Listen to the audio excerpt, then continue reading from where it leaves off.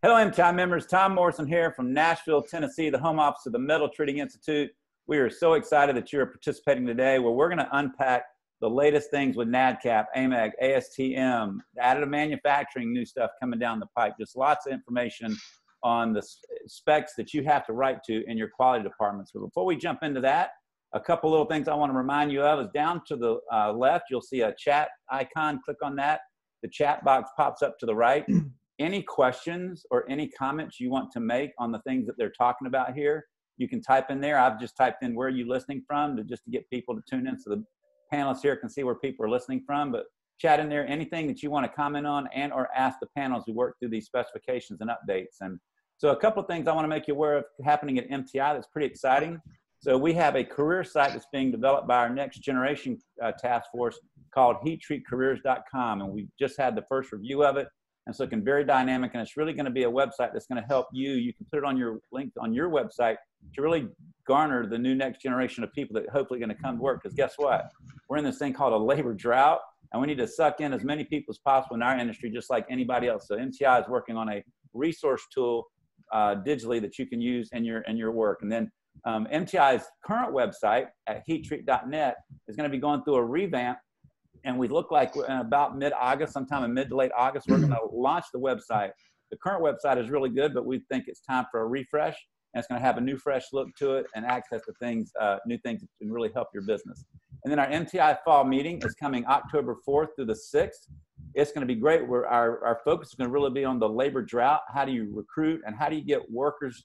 How do you get the work done even without workers out there? It's a challenging conversation. We're going to have that as well as some other stuff. We got a great feature keynote. Our spring meeting had 132 MTI members come from 20 states, and we think the fall meeting is going to be great. We're going to have our Yes Management class of this year graduating. So very exciting stuff going on. It's going to be in San Antonio, Texas, October 4th to the 6th. I hope you can make it. You can go out to heattreat.net and go under upcoming meetings to get full information. The hotel, which we expect to sell out, it always sells out. So the hotel is open for reservations, and the registration is now open for you to register as well. So, but now we're here to talk about industry specifications. Every one of you are impacted by this every single day. And real quick, so people get a sense for anybody new that's listening in, I'm just going to call your name. If you could give a quick 15 to 20 seconds, name, title, where you're from, and how long you've been in the industry. So, Stephen, let's start with you. Oh. Thank you, Tom. So I'm Stephen Keckler. I'm with Thermtech of Waukesha. I'm our process metallurgist. I've been in the industry almost 3 years now, and I cover ASTM Committee E28 for you guys. So awesome. It's hardness testing, all that good jazz.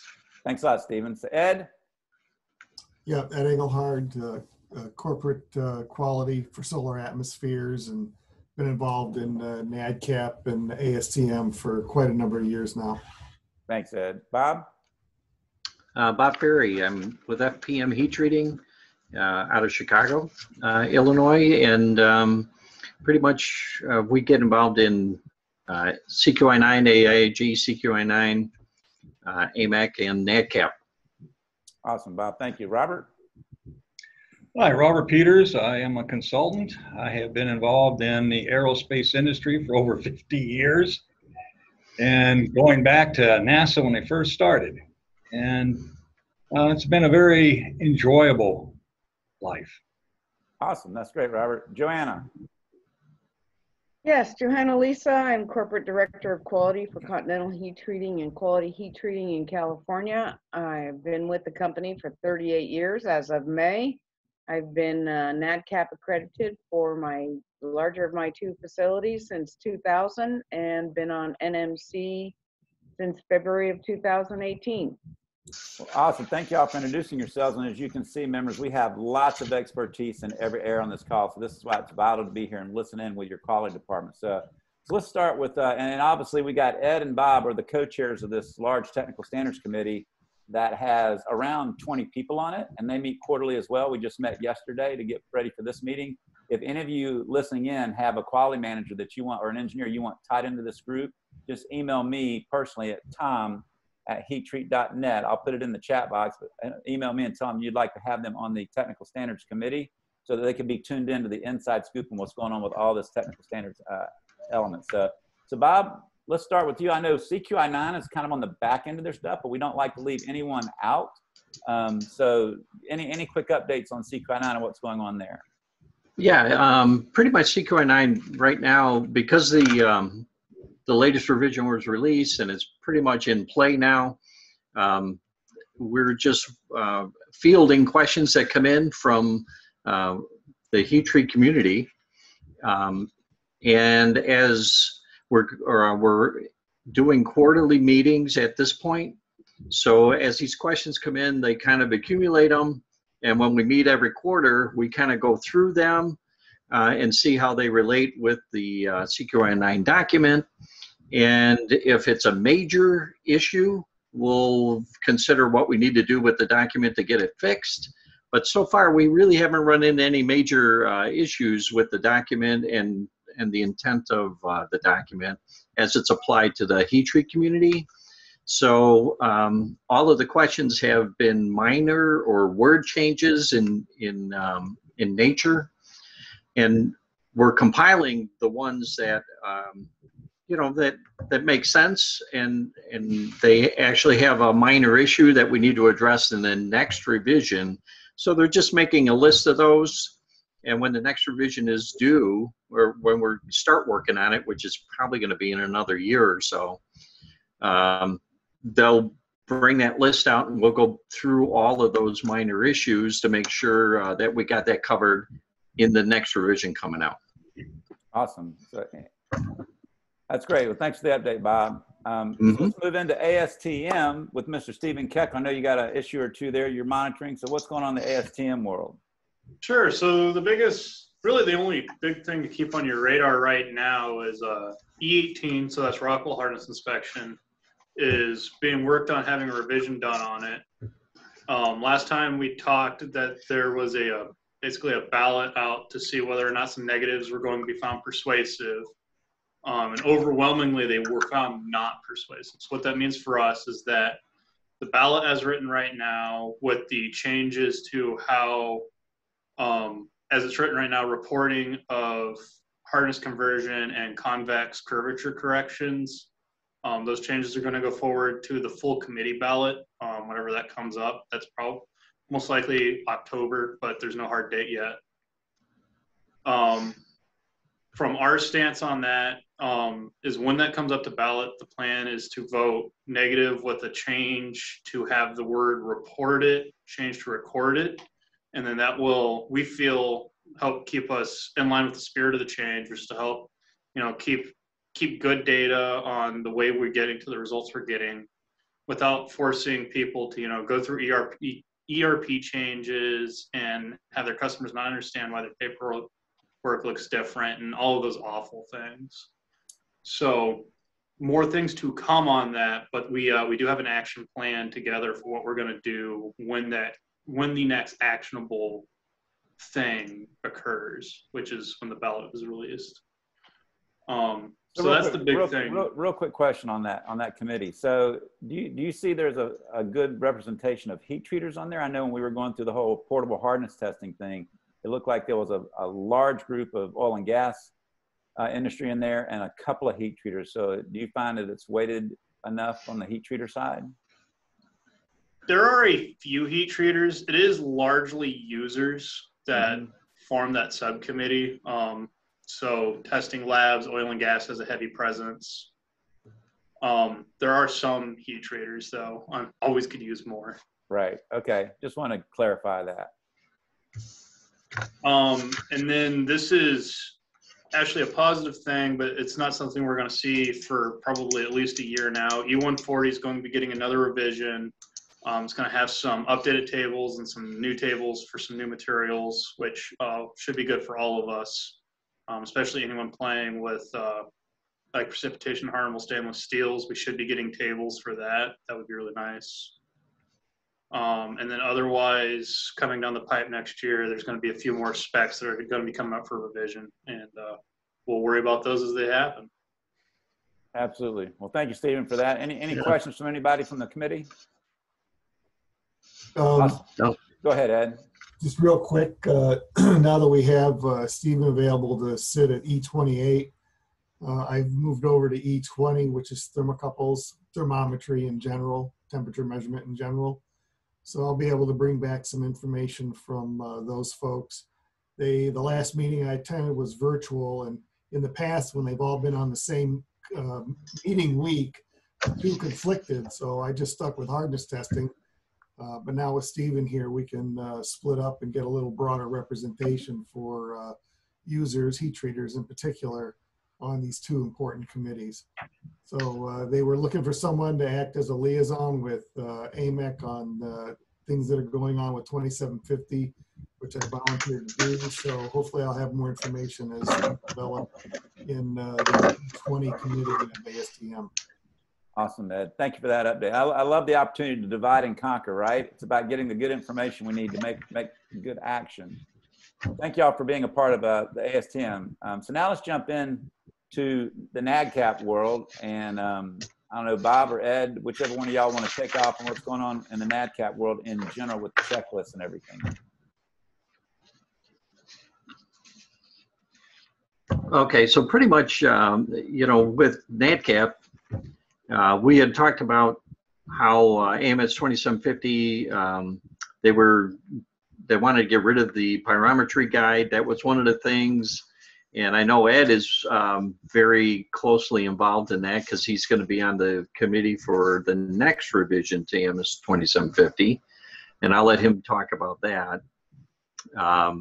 Ed, do you want to say something about the that document that should be coming out later on? Yeah, so instead of waiting for a 5-year review, and in the interest of getting rid of the last of the analog allowances in 2750, AMEC formed a sub-team to prepare a revision that we hope will roll out in June of 2022, when all of the analog grandfather clauses are no longer required. Part of that process also involved gathering information from the staff engineers at Nadcap, as well as auditors and consultants who support people being audited to 2750 with their concerns of the latest revision, which is currently F. So there's an active effort to ferret out any of the errors that were in F, and there were a few, and to better flesh out some of the areas that were lacking.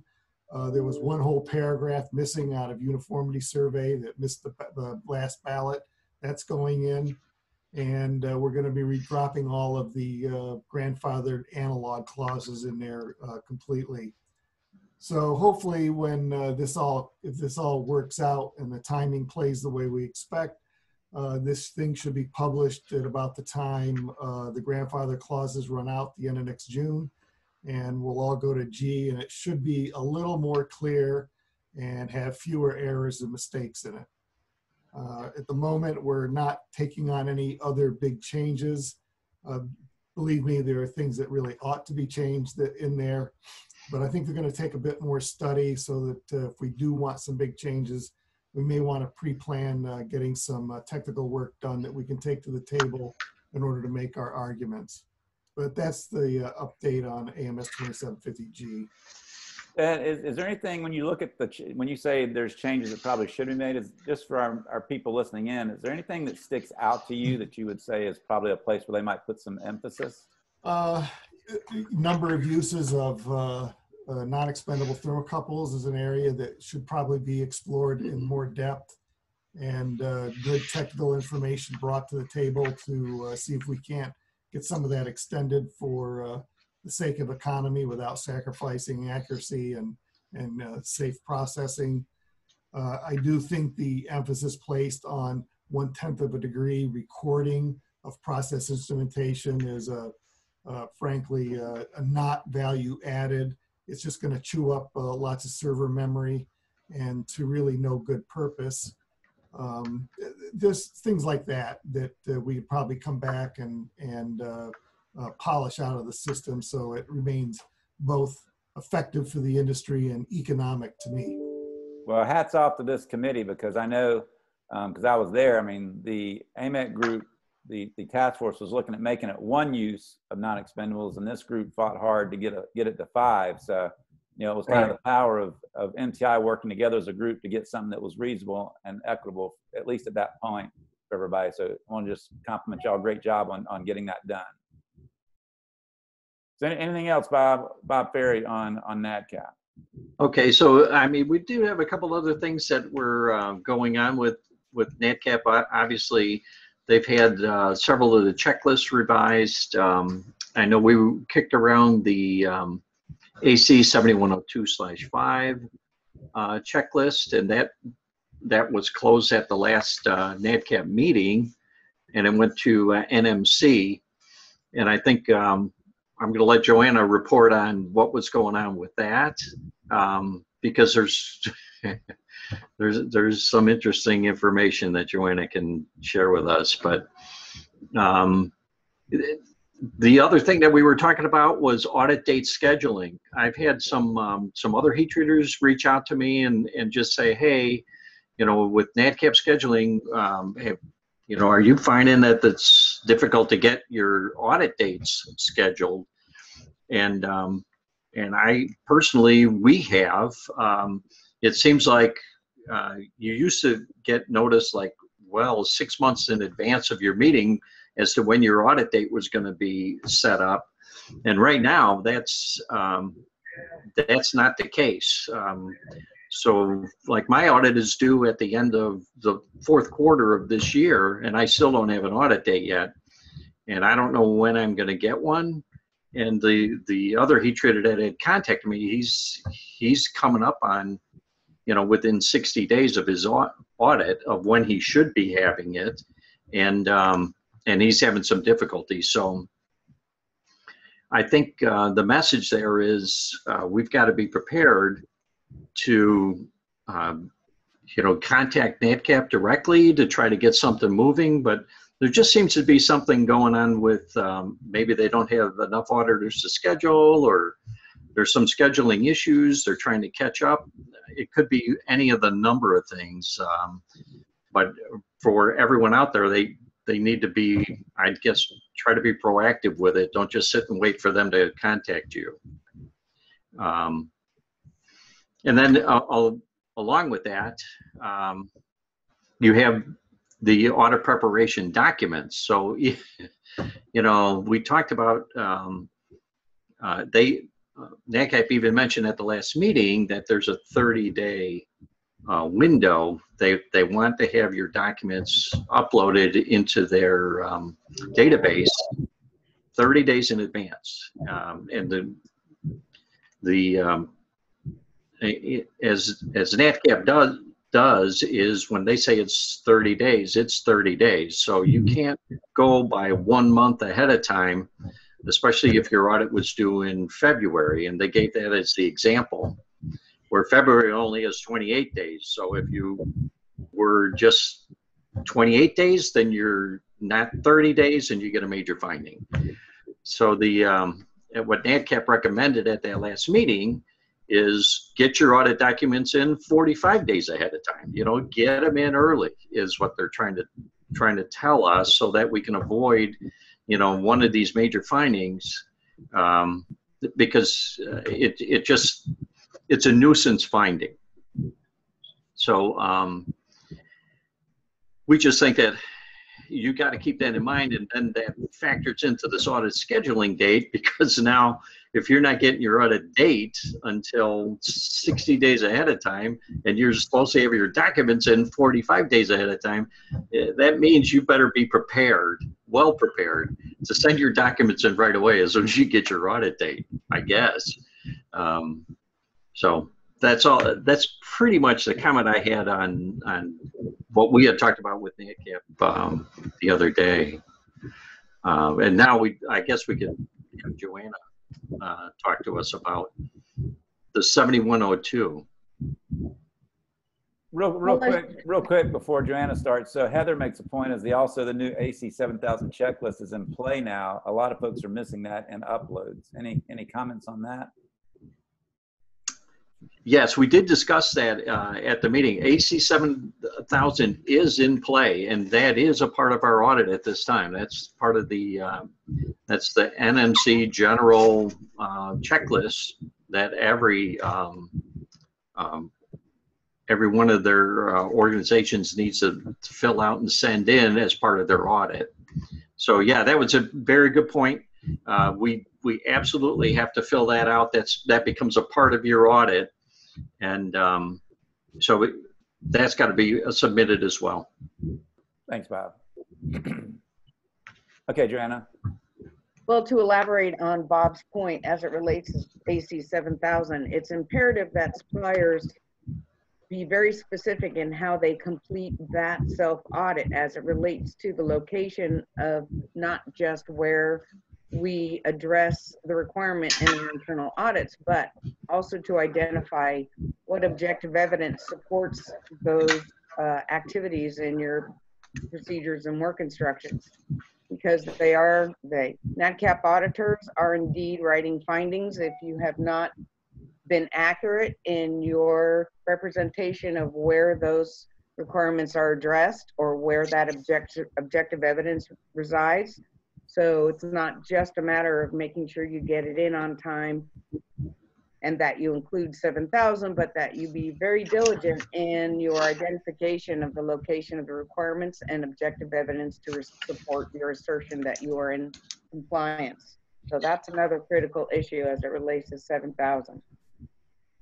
As far as AC 7102/5, as Bob had mentioned, we did indeed, supplier voting members on the heat treat task group did indeed respond to the one technical NMC comment that was submitted. I think that was July 1st, somewhere in that neighborhood.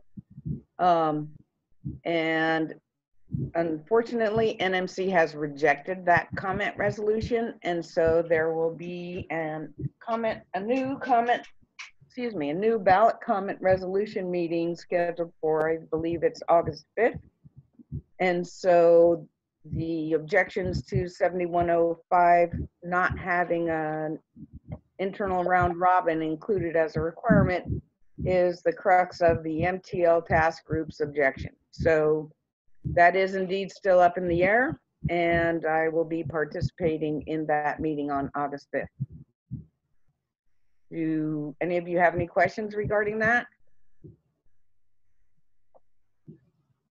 Okay, I'll take that as a no. So then I'll continue with reporting out on NMC activities.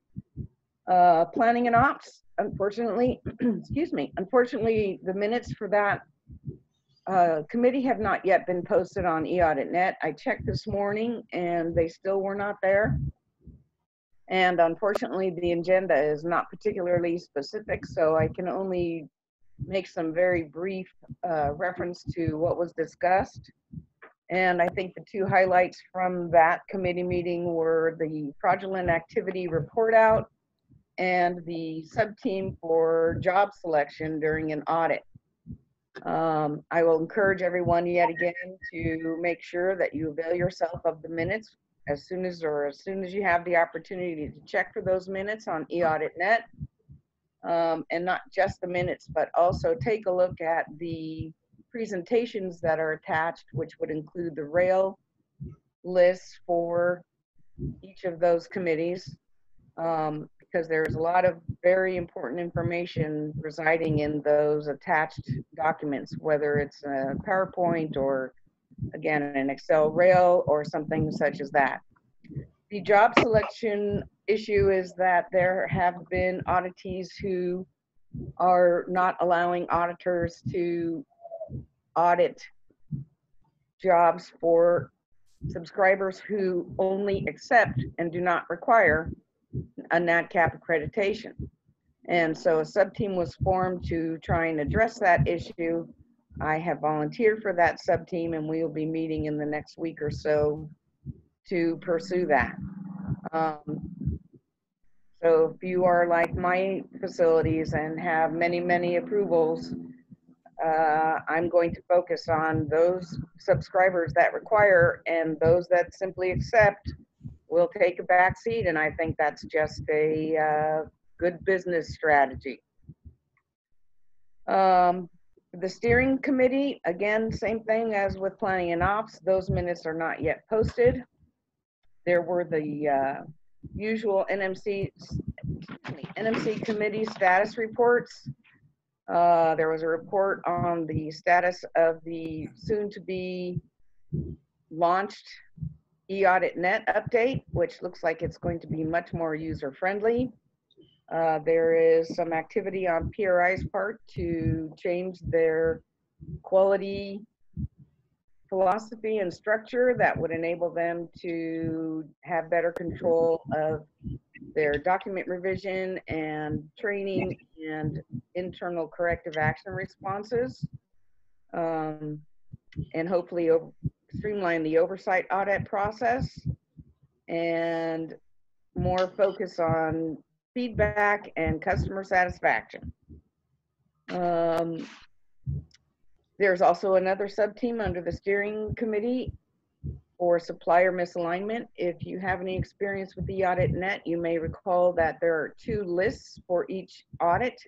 One list compiled by the auditee and one list compiled by the subscriber. And each of those entities identifies those suppliers and subscribers who are by whom they are approved. And there is significant difference between those 2 lists. So the plan is to only employ one list with the auditee's ability to request that it be added to or deleted from, but that's a number of months out because the AuditNet would require significant revisions. The last topic as far as steering goes is they are currently planning on the Pittsburgh meeting being a live meeting. So as is always the case, I encourage all suppliers to attend meetings. You are missing out if you do not do so. Standardization. There are 2 major topics there. The first is there have been some revisions made to the T-Form 1111, which is the notification of change. That's the document that they are currently using for requests for extension, and it has also been employed for many years now to notify Nadcap of any changes such as ownership or location and things such as that.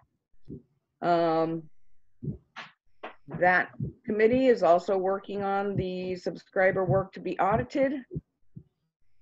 They are again addressing the required versus accept, and in an effort to try and educate suppliers on what the differences are, they have revised OP 1103 to include definitions for those 2 terms, require versus accept. So I again encourage you to take a look at OP 11 and any affected documents that you see when you review these minutes, because there's some important information in there. Metrics Committee. There was a new committee charter that was approved in February, and it was reaffirmed, and it's now official. Some of the metrics that were reviewed included how the travel restrictions due to the virus has affected their metrics, and as everyone could, I'm sure, anticipate, there were fewer audits performed and hundreds of extensions granted, and they have not yet recovered, as evidenced by the concerns about scheduling not being able to schedule in a timely fashion. I'm sure it's a backlog issue is a significant portion of that problem.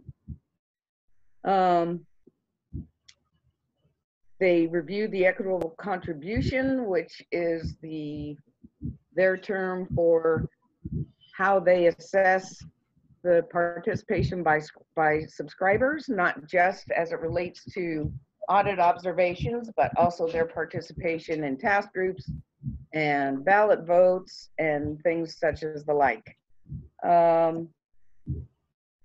One of the metrics that they had attempted to address was the auditor consistency metric, and they have chosen to abandon those efforts at the NMC level because each task group has a different set of variables that they use in order to assess the consistency of their auditors.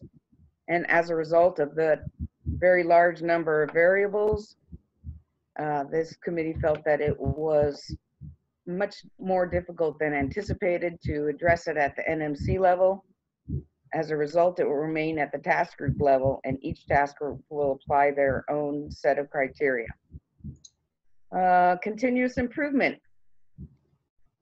There's a standing agenda item for that, whereby they review the data on a triannual basis for the health of each task group and the number of audits conducted and the number of findings in those audits. But the big news as it relates to Continuous Improvement Committee is that AC 7000 is currently under review with an eye towards revisions. And I am on the sub-team that's working on that.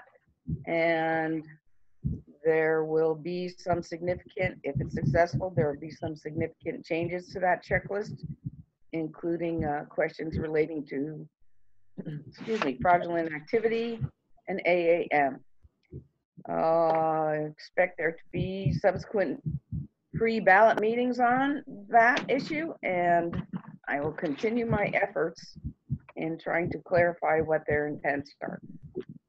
The new the new subcommittee is the first article inspection. That first ballot that first checklist has undergone ballot, and it's currently being resolved. All those comments are being resolved. And the last committee would be the the oversight committee. And because I'm a supplier, I'm not allowed to participate in that committee meeting. So solely based on the minutes, they discussed the state of audit observations, which of course, as we can all expect, has been very, very low participation this year. They're at 9%. Excuse me. So they're very, very far behind the projected number of observation audits that would be conducted for this year and last year. In addition, there will be an oversight audit scheduled for PRI, and the minutes include the list of documents that will be reviewed. So again, I encourage you to take advantage of the minutes on eAuditNet. And there was an issue as it relates to suppliers not identifying jobs as export controlled.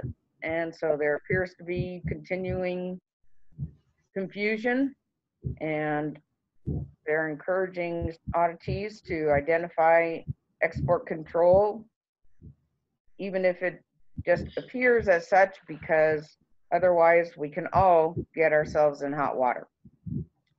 And in closing, I'll just repeat myself very quickly. I encourage everyone to get the agendas, get the minutes, read them, view the attached rails and presentations, because there's a tremendous amount of information in there. And I encourage everyone to attend the live meetings as to the best of their ability, because there's nothing like a face-to-face. And that's all I have. John, I have a quick question. So I know when the fraudulent and unethical behavior thing first started to take shape, there was a lot of questions over how quantitative they would make that, or would they leave it more subject to interpretation and subjectivity? I mean, you got any feelings or comments on how that process is going to make its way out? Well, there has been a significant number of comments submitted to PRI on the part of task groups, staff engineers, task group chairs, and supplier voting members such as myself. And I believe that there is enough ambiguity in the questions that they're asking that it may present some problems. And so my comments include requesting clarification on exactly what they're looking for. Awesome. Well, it'd be interesting if we ever get to see those questions, hopefully prior to that, we could actually reach out to some of the people on our full committee and say, what do you think of these questions? Well, my ability to disseminate that document is nil. Right. But the best I can do is just make my best effort. And, that's why they want to have suppliers on NMC, because I think sometimes they get a little bit of tunnel vision as it relates to their role as subscribers versus what suppliers deal with on a daily basis in the real world. Right. I'm sure they'll share that information at the Nadcap meeting so that people get to see it. Yes. Okay. So one of our members, Ron, just asked a question. Is there a reference point in the OPs that talk about AC 7000? I'll leave that to any of you. I'm not certain I understand the question. Yeah. Yeah, Ron, if you could rephrase the question as we'll go into some other stuff and just rephrase the question. So I think go ahead, I know what Ed. he's trying to say here. The OP somewhere, the operating procedures are required to have references to audit criteria, all of it. I don't know where it is in the operating procedure, and if it's not there now, I'm sure it's among the many things being revised in those OPs. That's why it's important to kind of keep track of those emails you receive when you get a notice that an operating procedure has changed. It's a good idea to make a note of it and go to eAudit.net and take a look at the change for yourself, just so you fully appreciate the gravity as it relates to your company. I'll go into the OPs and see if I can find a reference to AC 7000 and report back. And I believe it's in PD 1100, not the OPs. Awesome. Hope that clarified your point, Ron. But we'll check it out and send something over to you if we find it.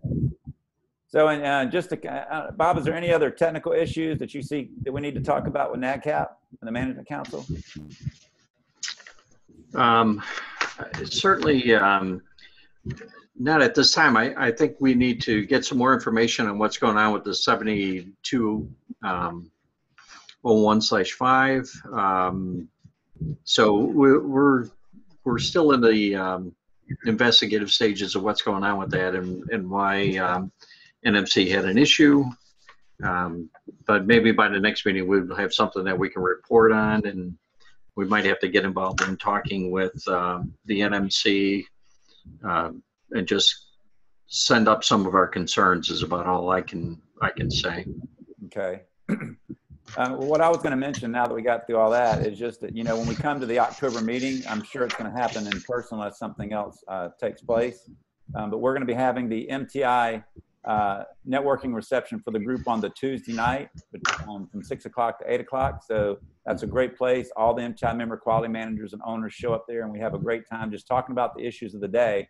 But the other thing that we're going to be getting out to you is a survey probably today or tomorrow, asking you if you'll be in town early enough on Monday prior to the meeting starting at 4. The last two NADCAP meetings, MTI with Bob and Ed facilitating it, has hosted a MTI only member meeting from 2 o'clock to 3:30 to in person talk about all these issues face to face before we go into the meeting itself. So you'll be getting a survey to let us know, could you be in town early enough to come to that 2 o'clock meeting at the hotel. So just look for that the next day or so. All right, so any more questions on that? Christy DiLiberto, I don't know if any of y'all want to make a comment on it, but she says, just a note on something I noticed in AC 7102 revision K, section 1522, may cause some issues with auditors. The question is somewhat of a contradiction to AMS 2769 because the spec gives you an option to sample at the farthest point from the supply. The way the question is worded, I cannot accurately answer yes. Any comments or maybe some points of clarification?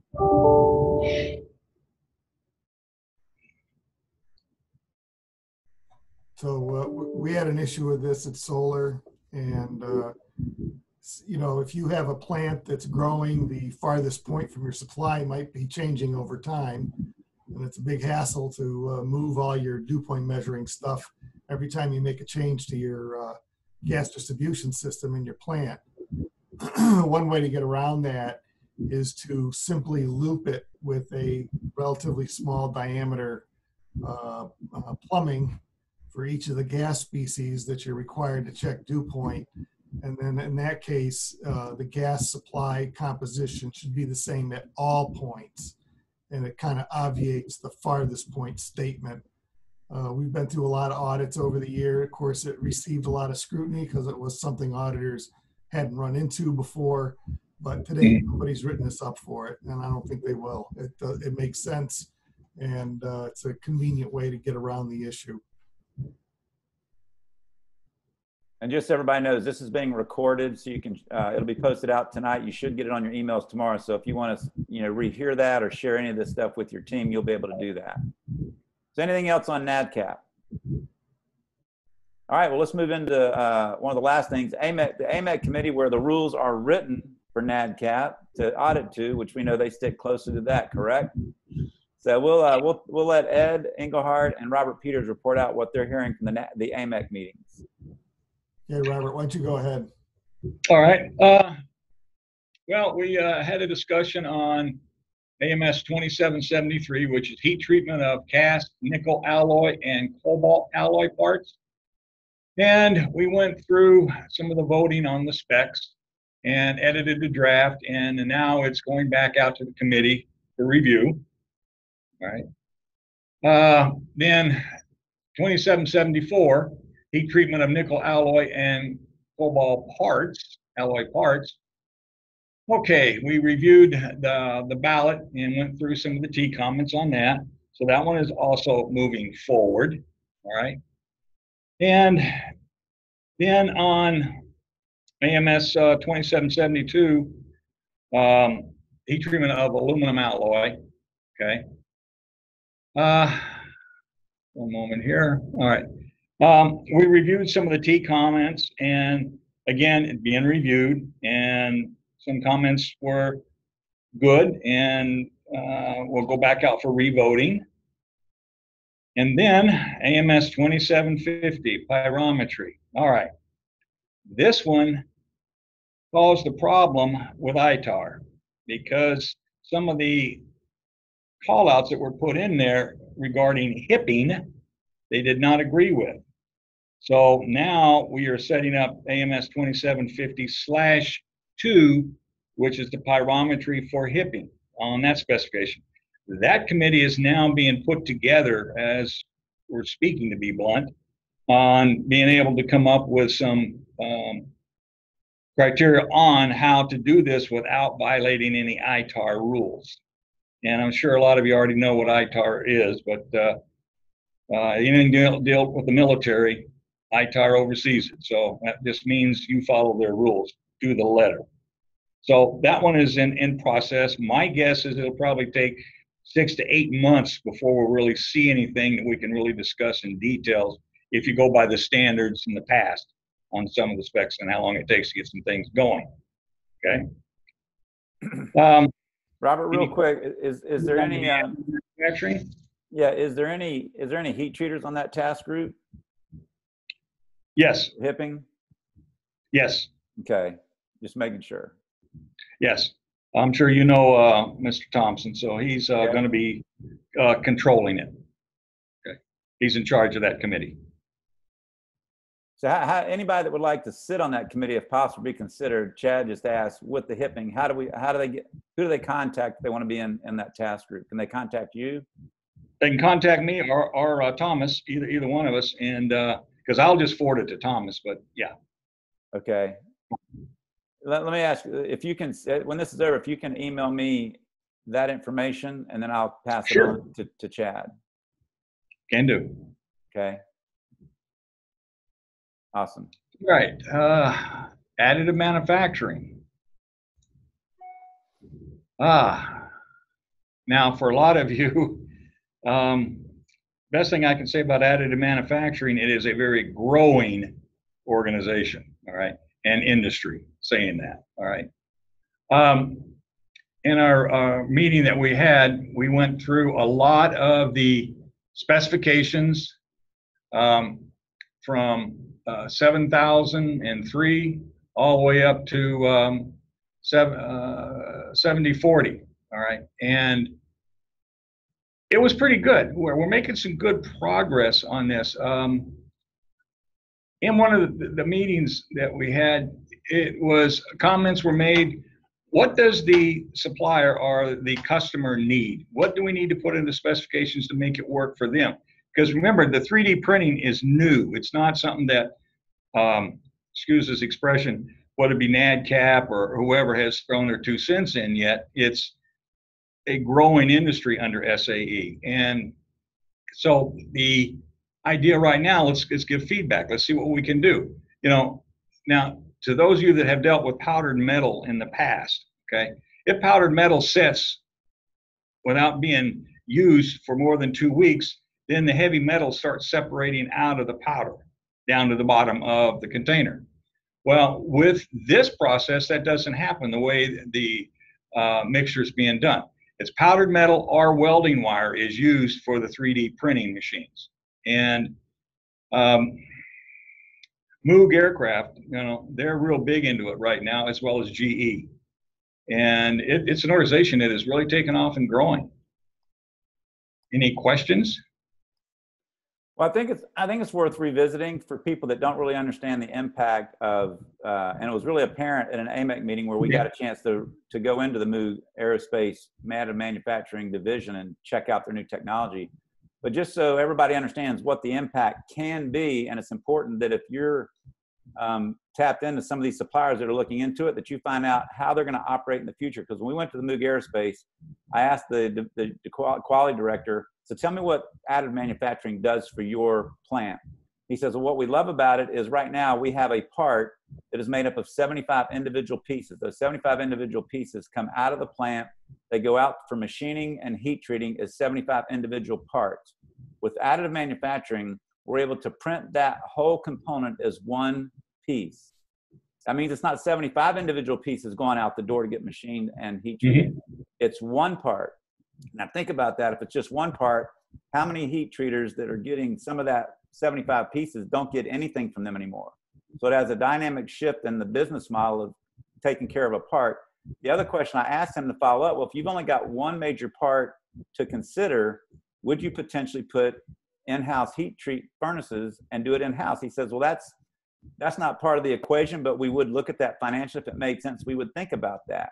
So that means we went from getting 75 parts heat treated, probably tens, if not hundreds of millions of dollars, down to zero because they have to only manage that one part coming off at a time. That's why it's very important that heat treaters begin to understand what additive manufacturing is, what it means, and be talking to your customers about what are their intentions with 3D printing. Are they going to look to do more of it or none at all? Because if they're looking to really expand and do more of it, that could change the amount of heat treating they're going to need to do within your business model. So just something I observed in being able to go to the Moog Aerospace and hear firsthand from a quality manager and buyer of heat treat what it changes for them, which would dramatically change something for you potentially. So get informed on it. Yeah, to that point, from an accounting standpoint, accountants are going to love it because you're not going to take 12 months to build a part, using that expression, all right? You'll be able to build something probably in less than 2 weeks. Right? So your inventory will go down, which means less cash is tied up on the shelf. That's one. Two, customers are going to like it because they're going to get a part faster. Now, with the 3D printing world, you still have to heat treat the product, okay? You know, once you make that part, you've roughly got a couple hours after you make it where you have to stress relieve to take out the stress from the fusion bonding that's taking place in the machine. All right. So in the past, where maybe you had 5,000 little pieces that you were heat treating, you may not have a 5,000 lot anymore because they can get it done faster. Therefore, you don't need to be making a bunch of them at one time. But the industry as a whole will be so big on the types of products. And I mean from the medical industry to the aerospace industry to the automotive industry, the sporting industry, you name it. The 3D printing is going to be involved in that. And the heat treating of metals are still going to be required. Well, what that brings up a good point, though, is there's an opportunity for members to also think about, do you get into the 3D printing realm?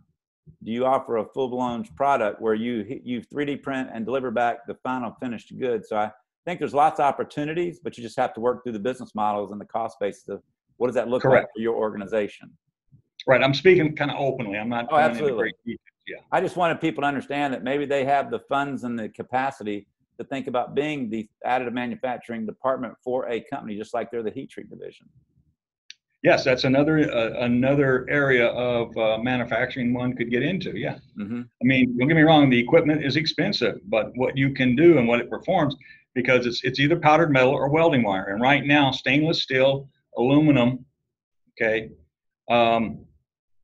and titanium are the three basic metals that the 3D printing world is going after. Awesome. Any questions? Yeah. Anything else? So is that it on AMEC and additive manufacturing, Robert, from your perspective? Yes, unless somebody has some questions. Okay. Ed, do you have anything to follow up on the AMEC committee? Yeah, just a few items. AMS 2759/2 Rev K was issued a little bit earlier this month after clearing its last ballot. So y'all might want to check and make sure you have the latest revision at hand. It's available at SAE. 2759/7 for carburizing is getting cleaned up for ballot in committee. And 2801 likewise, the titanium. This one has been very long in coming. It's been in the works for ages. Yes. I think I'm the third sponsor for it. So we're getting through all that. And I think that's one comment I will make going back to AMS 2750G and F as well, is one of the goals in all of this was to do away with the pyrometry guide, the Nadcap audit pyrometry guide, by incorporating as much of that interpretive language as possible into F, and then they're finding some other they missed, and it's going to be showing up in G. So when you go to Nadcap, maybe not necessarily a next meeting, although it's probably going to be some kind of topic on it. But pretty soon, the pyrometry guide may go away, or at the very least be a tiny, a fraction of what it is today. And likewise, many audit advisories that have been issued for pyrometry, they're hoping to be able to cancel once F already caused some and then created others. And hopefully G will knock out a bunch of audit advisory topics related to pyrometry. I think that's all I've got on that. Yeah, so Ed, is the 2759/7 and the 2801, is that both of those coming back for reballoting or no? Let's see, /7. It went to committee EE in June, so I don't have an update from there, but as soon as I know, I'll let you know. Yep. Well, Okay. I'm a sponsor on that one. Kevin sent me a Okay, copy. there you go. Yeah, Kevin sent me the last draft copy. Everything really looked in order, so I think this is going to go back through AMEC and then right back out to Committee E. 2801, we have some more back and forth to do, but we're dialing it down pretty good now. And I suspect that, you know, before too many months is out, both of those are going to be on the street. And 2801 will be really welcome because it was an awful document in Rev B, and C should be much cleaner and much more user-friendly. Yeah, I've got, it says here, at committee EE, okay, looking for status. Okay, just one other question, like you had 2774, is that complete now? Is that all done? That's all out, right? Nothing else going on with it? Far as I know, no. I think it's just being reviewed and hopefully it'll get going. Yeah, and I think, right, and then 2761 is what you mentioned yesterday, Ed, that's all done as well? Yeah, that was published, and I haven't heard that there's any efforts underway to make any changes to that. Okay. But 2773 and 2774, we're actually working, trying to rectify the differences, since one is about cast nickel cobalt, the other one's about wrought nickel cobalt. Mm-hmm. And at the materials committee level, there was a lot of discussion about making sure they lined up and read similarly and all that, which is really to the benefit of the supplier who's got to provide product to both of those specs. So they have to go through the materials committee before they actually get published, but we're closing in on wrapping up that language pretty quickly now, actually. Okay. Yeah, yeah, 73 is getting close because there were 5 T comments reviewed. and went back to the sponsor for redrafting it, and now it's back out to be voted on, from what I can see there. Okay, that's all I had. Thank you. All right. Anything else from any of the, I think we covered everything. Got a lot of information there. Anything else from anybody? I do think I have a response to Mr. Ensign's question regarding 7,000. Jump in there. Go for it, Joanna. Okay, so OP 1104 dated 16th of November 2020, paragraph 10.1, hang on. I just had it. Paragraph 4.10.1 states, all audits shall have AC 7000 included in the scope. I'm hoping that answers Mr. Ensign's question. That sounds great. Well, Ron, if that does not for some reason, you can feel free to email me at tom@heattreat.net and we will get you a further answer. But thank you, Joanna, for looking that up. So that looks like we've come to an end, and thanks to everybody for being online. Thank you for our team for being here and educating everybody. I want to remind you on July 27th, next week, we're going to have Mr. Doug Durliat from the Procurement Technical Assistance Center out of Ohio, who's going to speak to, if you're a group that's really trying to increase your capacity of doing state, federal, or government work in the world of heat treating, their group helps small businesses do that. And so we're going to talk. I know a lot of our members do a lot of business with the Department of Defense and other government contractors. If you want to increase that, he's going to answer all the questions and give you kind of what their platform is, how they help people do that. And he'll have kind of a frequently asked questions thing to help you move forward and expand that business in the government area. So we thank you so much for being with us today here in Nashville, Tennessee online, and we look forward to seeing you next Monday at 2 p.m. for another edition of MTI Live. Have a great day, and remember, you're not just strong, you're MTI strong, my friends. Have a good one. I'll talk to you soon. All right, everybody take care. Great, thank you.